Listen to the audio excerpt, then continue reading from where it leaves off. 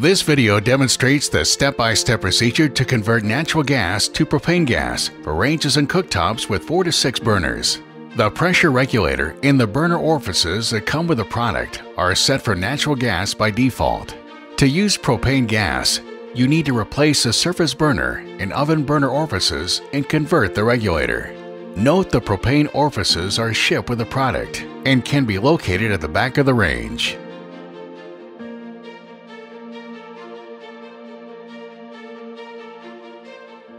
The tools required for a propane gas conversion are shown on the screen. Typically, propane orifices for the cooktop burners are shipped on the back of the range. Convert the range for use with propane gas to begin. Disconnect all the electrical power at the main circuit breaker or fuse box. Close the manual shutoff valve to shut off the gas supply to the range.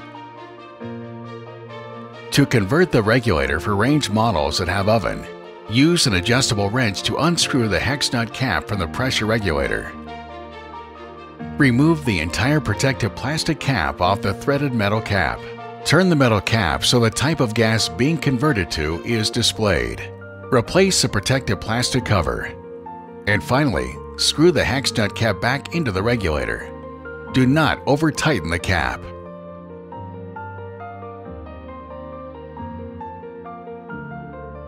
To convert the regulator for cooktops, use a large flat blade screwdriver to remove the cap from the pressure regulator. Turn the brass cap over for the propane gas and reinstall into the regulator. To convert the cooktop burners, remove the top grates, burner caps, and burner heads. Using a 7mm or 9/32 nut driver for the dual flame stack burner, or a 7mm or 9/32 open-end wrench only for the multi-ring to remove the top burner orifices.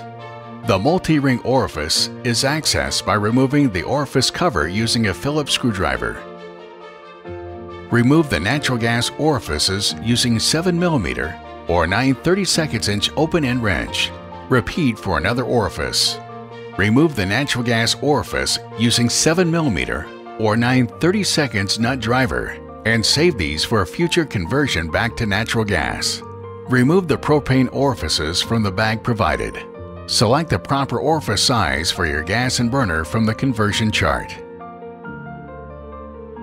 Install the propane orifices in their correct locations.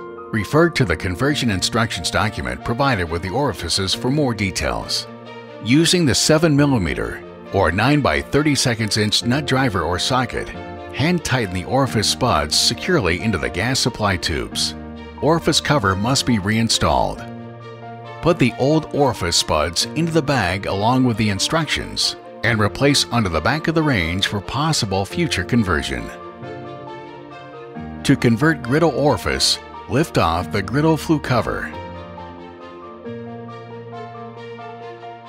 and remove the 2 inside clamping screws.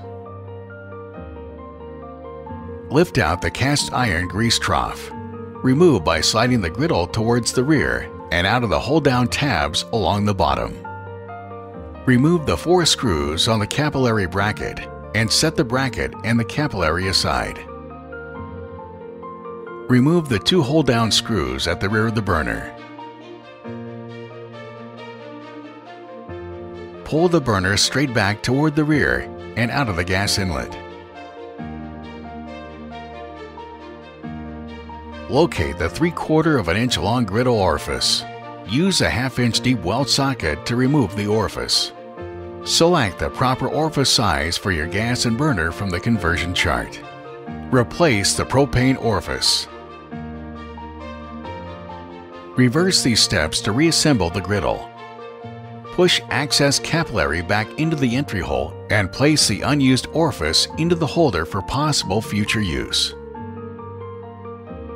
To convert main bake burner orifice, remove the oven door and set aside in a safe location. Remove the 2 oven bottom hold-down screws from the rear of the cover. Slide the oven bottom forward and set aside. Remove the burner screw. Lift the front of the burner upward slightly and slide forward setting aside. Be careful not to damage the igniter. Locate the 3/4 inch long big burner orifice. Use a 1/2 inch deep weld socket to remove the orifice. Select the proper orifice size for your gas and burner from the conversion chart. Replace the propane orifice by using 1/2 inch deep weld socket. To adjust air shutter settings for oven burners, loosen the screws using a Phillips head screwdriver to secure the air shutter on the big burner. Adjust the shutter setting per the chart in the conversion instructions document. Replace spreader within the 4 bracket tabs and place the unused orifice in the holder for possible future use. Repeat for a left big burner orifice. To convert broil burner orifice, remove the 4 electric element screws. Pull the electric elements out until the terminals reach the hole. Do not disconnect the terminals. Carefully lower the front edge of the element to the oven floor. Remove the 4 spreader screws. Remove the burner screw and then carefully set the broil system aside. Be careful not to damage the igniter. Locate the broil burner orifice. Use 1/2 inch socket wrench to loosen the broil orifice. Select the proper orifice size for your gas and burner from the conversion chart. Replace the propane orifice by using 1/2 inch deep weld socket. To adjust air shutter settings for oven burners, loosen the screws using a Phillips head screwdriver to secure the air shutter on the big burner. Adjust the shutter setting per the chart in the conversion instructions document. Reverse steps to reassemble the broil burner and the electric element. Place the unused orifice in the holder for possible future use. Repeat for a left broil burner orifice. Reinstall the oven door. Turn on the gas and then turn on the electricity. To check the surface burners, push and turn a knob to the light position. A clicking sound indicates proper operation of the ignition system. Sparks will appear at all burners, but the gas flows within 4 seconds from the one you selected. You can determine the quality of flames visually. Normal burner flames may look like soft blue flames for natural gas, or with yellow tips on outer cones for propane gas. Long, bright yellow flames are not normal. Normal flames may show signs of an orange tint when well heated, or signs of flickering orange due to particles in the gas. After the burner is lit, rotate the knob out of the light position. Try each burner in succession to check all burners. To adjust the flames, refer to the conversion instructions document to inspect the flame appearance. Turn on all surface burners to medium setting. The flame should look like soft blue flames. Yellow tips on the cone is normal for LP gas. Long, bright yellow flames are not normal and must be adjusted. For multi-ring burners, outer ring and inner ring, rotate the knob to the medium setting.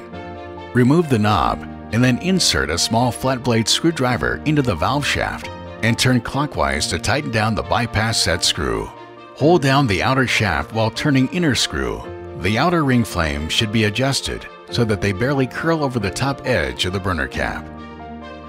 If the flame appears too low or unstable, slowly turn the bypass screw counterclockwise until a stable flame exists for each burner. Replace and rotate the knob to the low setting. Remove the knob and the right side bezel screw. The inner ring flame should be adjusted by inserting a small flat blade screwdriver into the bezel screw hole and turning clockwise to tighten down the bypass set screw with the knob at the low setting. Locate the screw through the hole with a flashlight if necessary. If the flame appears too low or unstable, slowly turn the bypass screw counterclockwise until a stable flame exists for each burner. Ensure the low flame is contacting the igniter and the burner head is grounded properly, or the spark module will continue to attempt to reignite the flame. Reinstall the right side bezel screw. Do not over-tighten. Replace the knob. This video is complete. Refer to the installation manual to view the detailed instructions.